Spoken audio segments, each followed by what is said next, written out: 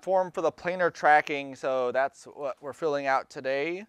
Next class we will do the form for the camera tracking, which is what I'm going to go over today so you can see that. So this assignment is planar tracking.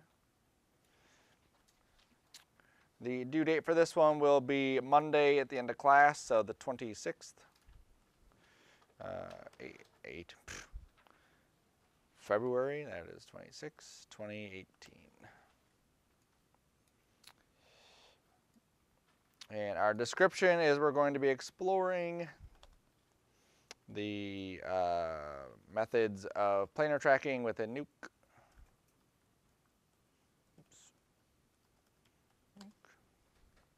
Originally I was going to go through the ones for, like have an actual assignment for the ones for,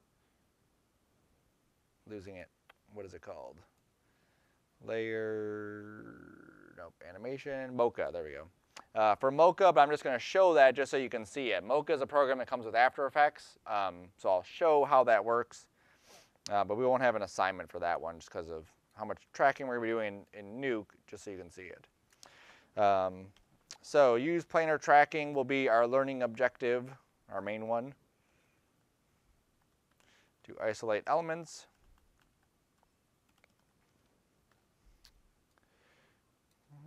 We're going to replace at least 3 items using different importing methods, such as before, like we did Photoshop, something you create inside Nuke you could use, something you create in Maya or After Effects or whatever, a piece of video you have, anything.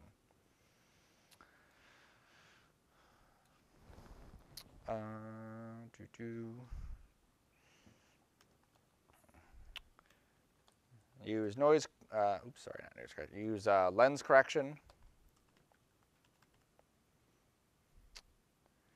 And there we go.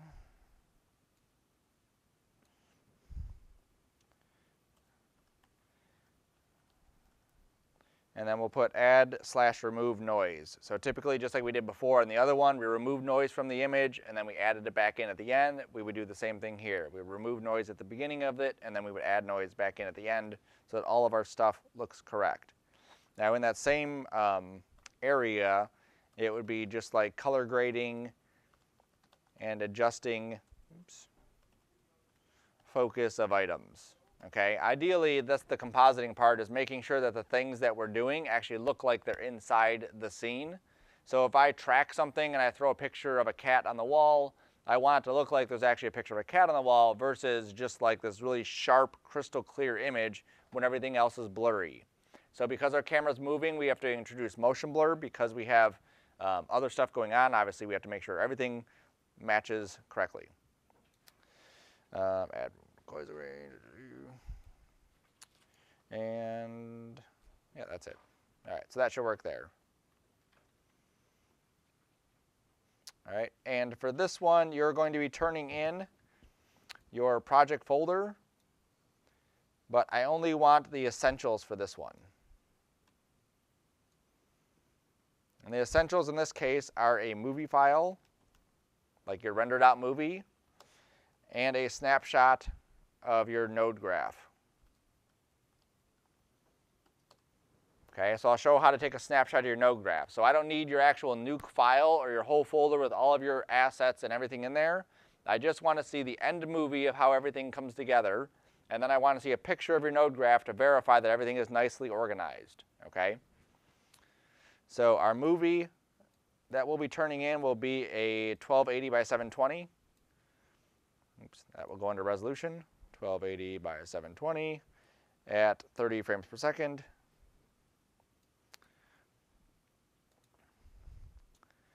And the movie will be composited items tracked in scene.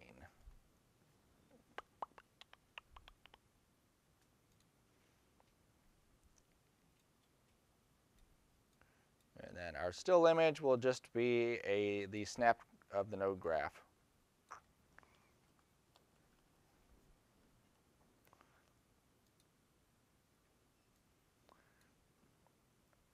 And that one can also be just 1280 by 720. There's no frames per second on that one.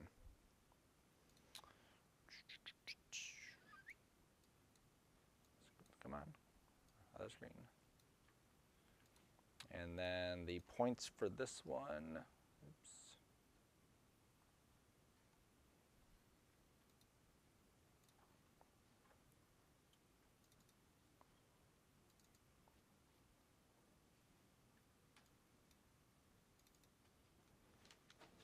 Mm-hmm. 8 points for that one.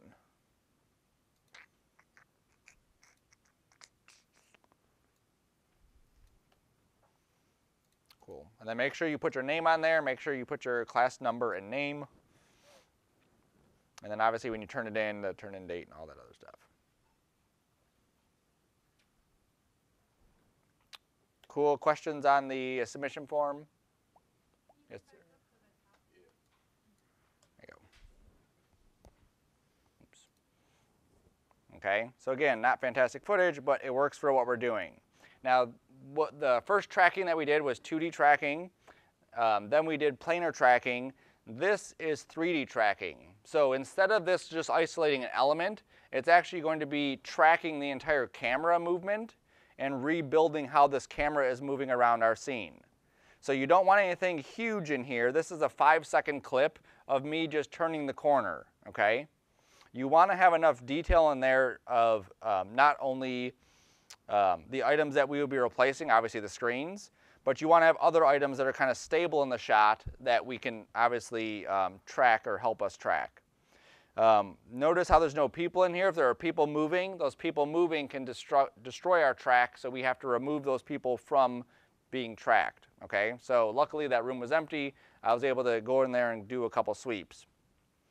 So, oops, just hid that. There we go. So same thing as before.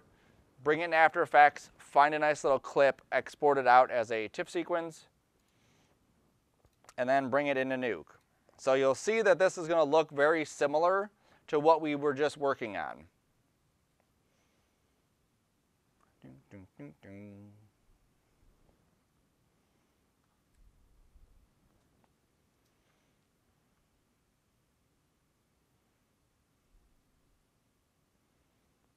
All right, so you see that I have color bars, they're on the screen. Now the difference between these color bars being on the screen and the ones that we just dealt with, the ones before, the second that those color bars are off the screen, they just stop moving. In this instance, those color bars are never actually moving. What's moving is a 3D camera inside of Nuke that's basically replicating my same camera move that I did. Okay, it's still wiggling because I have a thing I was playing with right here. If I just disable that. And I turn my motion blur off a little bit, it'll be better. All right, so here's our setup that we're going to do. So as before, we read in our footage. I have my folder set up, so I have a scenes folder, I have a source images folder. I bring in my sweep, there it is. And I'm going to connect my viewer to it so we can see that. All right. I also need to hit S so that I can go to my settings down here. This is my file name, so I put that in my scenes folder, call it Sarcona CamTrack 1. This is my project folder, so I linked that to my main camera tracking folder. I make sure my frames per second are set to 30. I make sure that my full-size format is HD 720. I can also set my frame range right here so that it's the same frame range as the footage that I brought in. And if I'm not sure, I double-click the footage, and then I can see what frames those are and then make sure those are typed in there, okay? So for every project we do, those are standard things that we're going to do. Read the footage in, make sure that we're set to the correct values here. All right, so now if this was a planar track, we'd make a roto, we'd isolate an element, and then we would track it back and forth and then create an item. This is a camera tracker, so I'm going to add a camera tracker. Okay, now this is a bit simpler setup than the other one because a lot of this is automated. That's the whole point of camera tracking. I'm going to go to the auto track or the settings area and go to preview. So before when we did 2D tracking, we put a little marker and the 2D tracker was following basically that pixel pattern frame by frame. Here, it's following each one of these dots frame by frame. And depending on how many numbers I put here, let's just go like crazy, like 5,000, it'll track 5,000 points. Now, just because we have more points does not mean it's going to be more accurate, okay? It just means it's going to take longer. So something that's at like 100 or 250 or even 300, typically, oh, come on.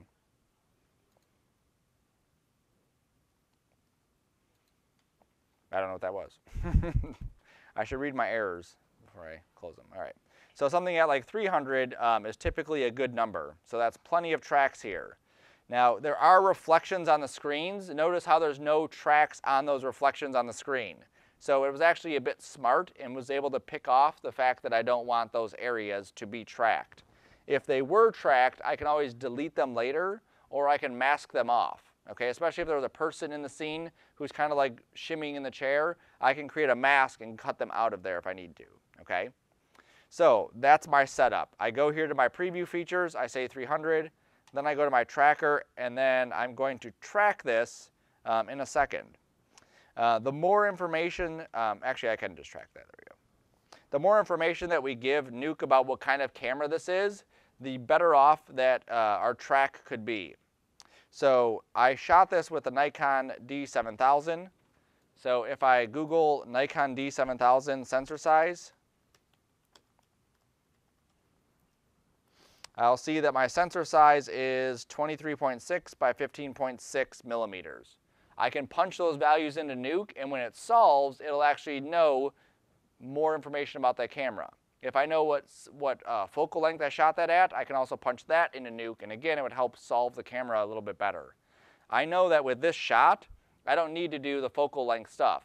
All I need to do is punch in my film backside, which is my sensor, 23.6 by 15.6.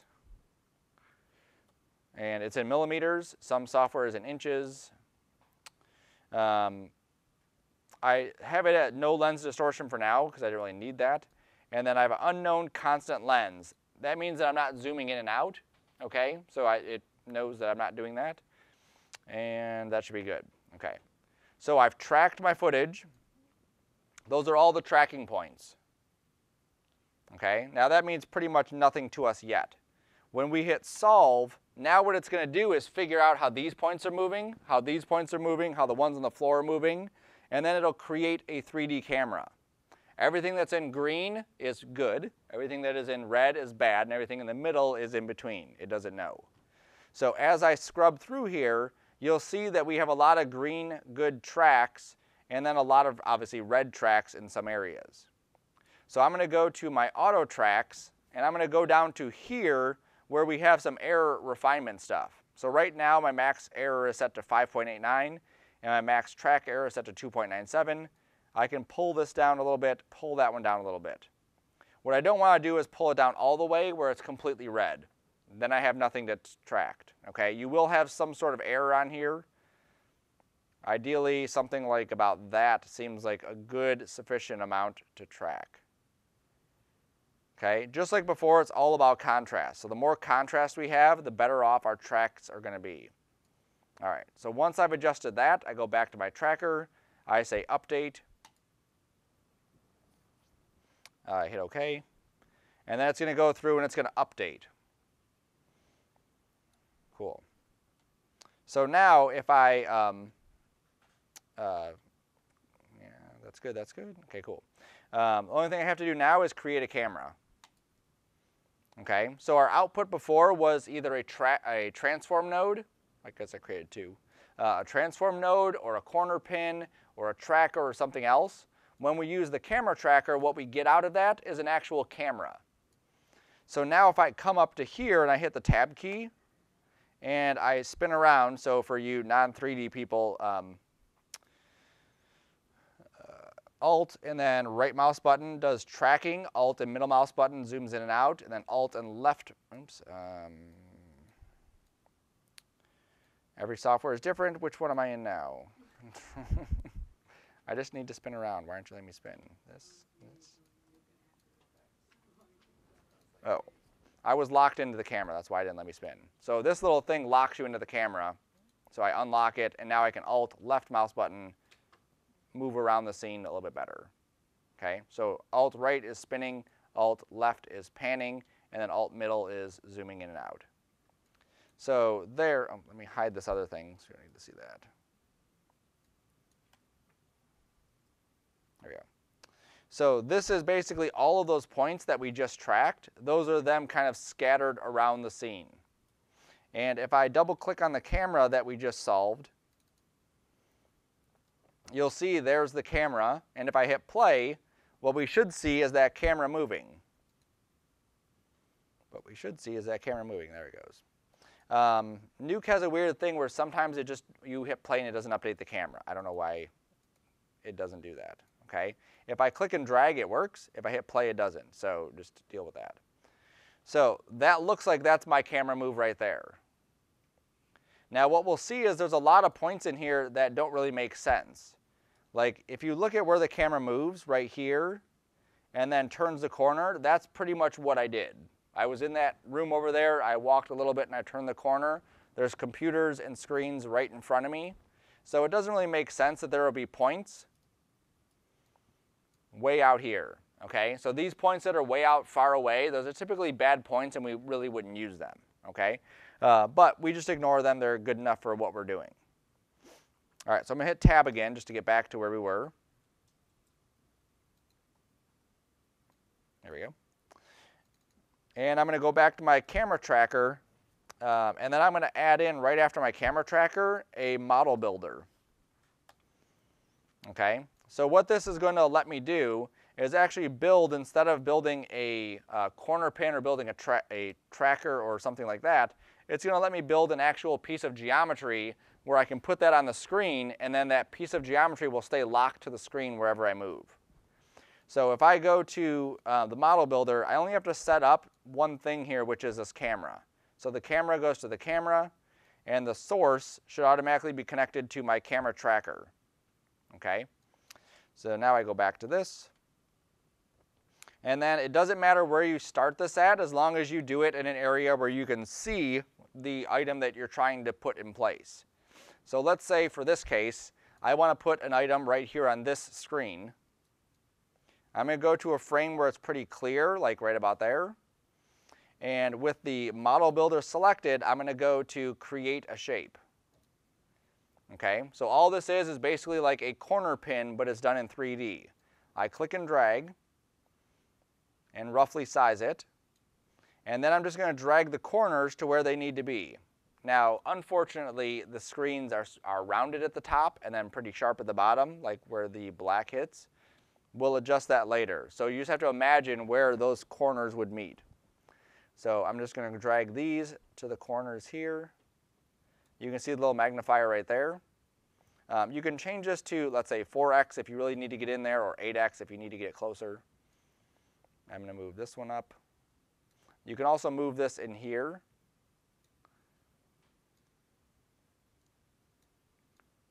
And good. Okay, so let's say that this is good right there. If I zoom in just use my scroll wheel, I may want to finesse that just a little bit. There we go, cool. All right, so now that's locked into this area for that specific frame. All right. So now I need to scoot my camera up, or my frames up a little bit. So I'm going to go up to, let's say, 46. And you'll see how this like slides off of that area, okay? In order for this to work, Nuke doesn't know where that's at. If I were just to have created a corner pin and put a piece of geometry there, it doesn't know where this item is. It's just kind of like eyeballing it. But the second I start to adjust it and say, no, this item is supposed to be right there, now that item is locked into it. Okay, now if I come up a little bit further, like right here, and it's still off, then I can go back and again, just tweak it.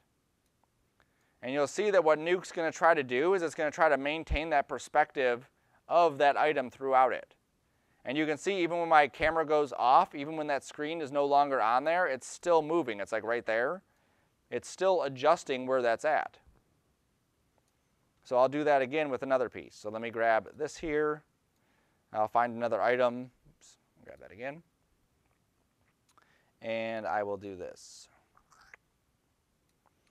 And then I'll line up my corners.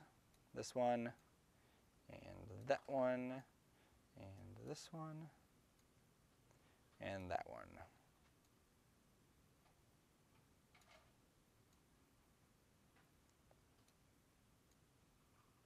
You don't need to worry about the center ones, just the outside corners. You adjust your frames, you replace it, and you'll see how it's actually like, as I slide it, it's sliding like in perspective back to where it needs to be.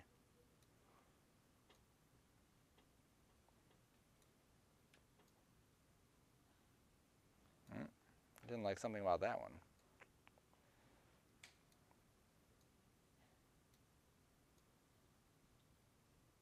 There we go. All right, so now I have these two items tracked, okay? Cool. So now let's go to the next step. Let's put something actually on the screens. So these exist right now just in Model Builder. So I have to go to my card 1 and bake the geometry. Then I go to card 2 and I bake that geometry. So what this is doing is it's actually creating these two cards. One is for the first monitor, one is for the second monitor. I don't know why this one's called 3 and this one's called 1. Maybe 2. Nope. Oh, 2 is probably by the other one. So now what I have to do is make a little scene inside here. Okay, so I'm going to hit the tab key, I'm going to type in scene, and then anything that is 3D, which are these 3 items right now, those 3 items I just connect to here. Okay, so now I have my camera connected, I have my Model Builder connected, and then I have my Model Builder Geo connected to this. And then I'm going to take this. This is all 3D. If I hit the tab key, it doesn't show me any of the 3D stuff. Okay, Nuke has to have a way to take 3D and make it into something 2D, which we can see here. So what we use is a scanline render. So this is very similar to something you would see just like inside Maya or whatever, is that we built a scene in 3D in Maya, and then we have to render it out in order to get it to Nuke.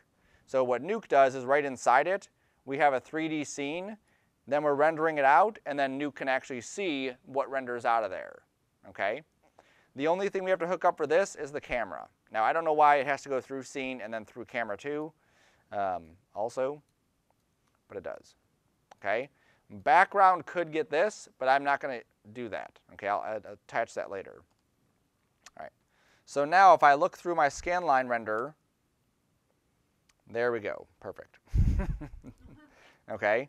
I don't have anything connected to the images. So if I were to hit A, you'll be able to see there's those images lined up perfectly with where they should have been in the shot. But there's nothing actually attached to them right now, so they won't actually do anything. So if I make a color bars, which is obviously our favorite thing to make, and then we connect it to that, I hit A again, there's the color bars. I will use the same color bars for both of these so I can see them. And then to be able to put these together, I just use a merge node right there.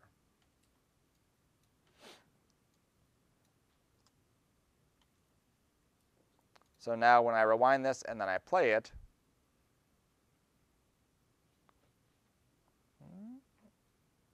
and that one's still a little bit off. So that might have been part of a bad track that I was attaching it to. I'll have to redo that one. So you can see how well this is, because realistically now anything that we want, we can just put in there. And the cool thing about it is that like a corner pin, as we get closer to a corner pin, it's stretching it out. As we get further away, it's squishing it in. This is going to maintain that same resolution on there regardless of where we're at, because that camera is basically just zooming into that area. Now to get our motion blur, because you can see this is definitely not blurry, it's very crisp, all of that is done in the render. So I just go into the renderer, I go to multi-sample, and I just have to take these samples up. So maybe like 3, maybe 5, it's a bit better. And then you can play with the shutter to control how much blur you're getting on there.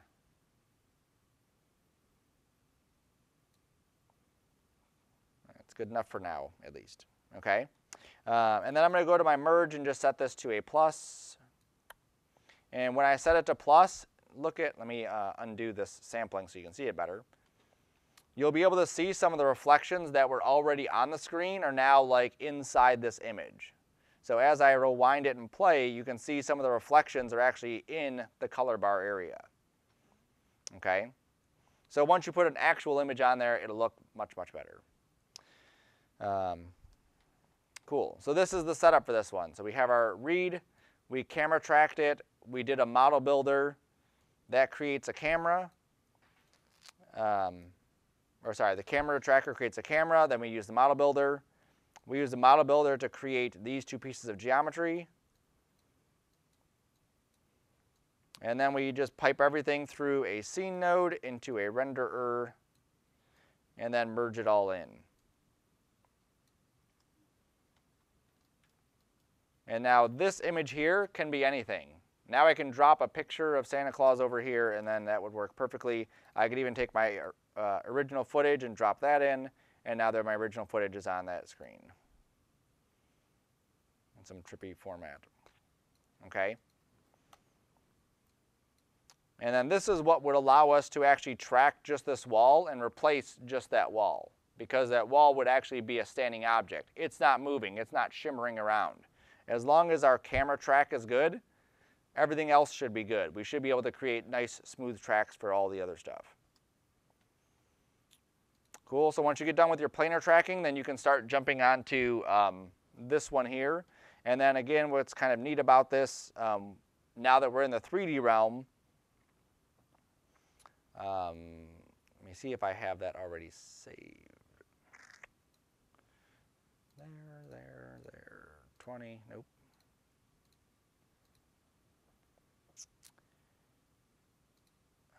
Where did I put that?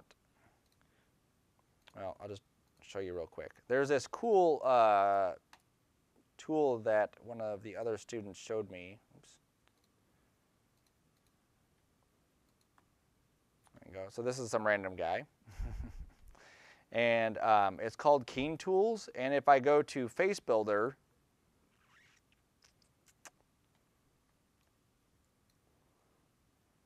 there we go. So it just needs a random camera kind of somewhere, and it needs that. And then I'm going to say center geometry. There it is. And I have to take this picture and crop it into just one of these. So let me just go to crop. And then I will grab probably a 3/4 view like this one is good enough. Actually, that bottom one looks good.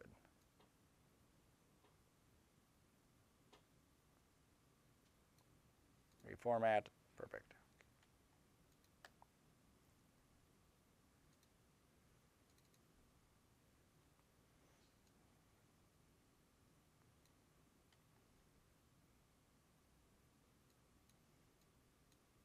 There it is. All right. So now what I do with this is I can just take this and line up all the features of the character.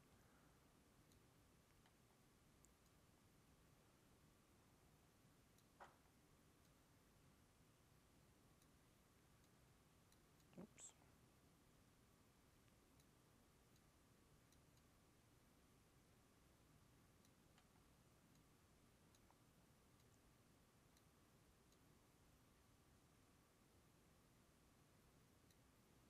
So we'll just say that that is good. And now I can go to my results. That's good there. Look at the camera, colors.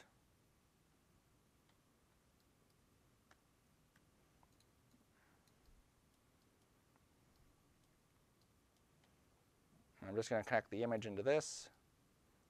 Nope, that's not the image. Don't connect the image into that. Oh, I had to do it a different way. But anyway, this gives me like a 3D head, because now we're working in 3D. So anything we build in 3D, we can actually bring back into this. Let me find the one that I did, because it was pretty sweet. P drive, there. Track. Now this Keen area or tool set or company, whatever it is, they make a geo-tracker. So not only can we track a camera and actually create a camera that moves around, but we can actually isolate just a piece of geometry with that tracker, and it'll track that piece of geometry so that it moves with it. You could also do a face tracker, which is, again, really cool. Are you still opening? There you go. So with this one, this was the geo-tracker. So if you look at Greg's computer here, oops, back up. There's actually a piece of geometry tracked to his monitor versus just a flat plane, which again, I could then replace with the model of a screen or whatever. Because now it's actually like locked into that area. Again, much tighter than it would be with the planar track or the 2D tracks. What did I do with that head?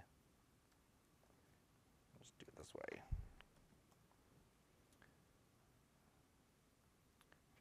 Cubes, Mac animation. Oops, date as I want. Oh, face, that's what it's called.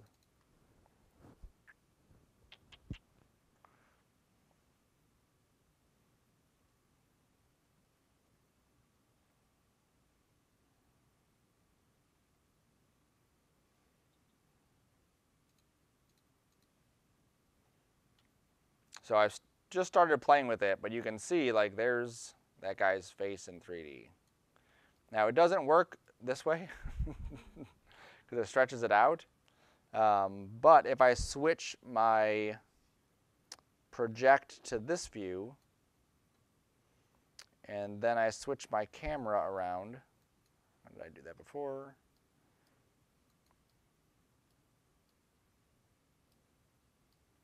I had to move this camera around to the other side.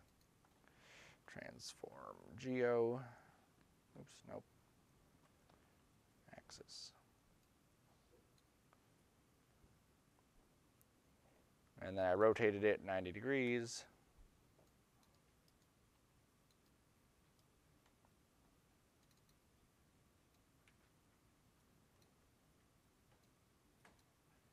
Come on.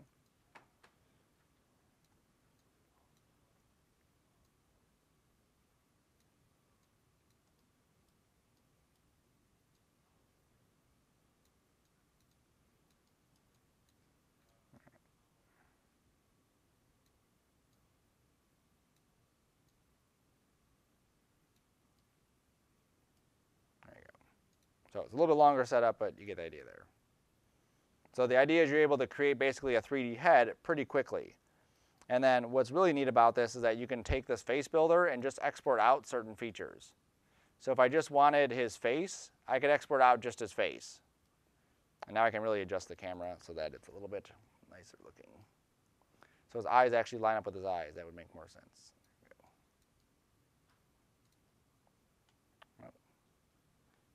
Face builder, frame. Close enough. Okay?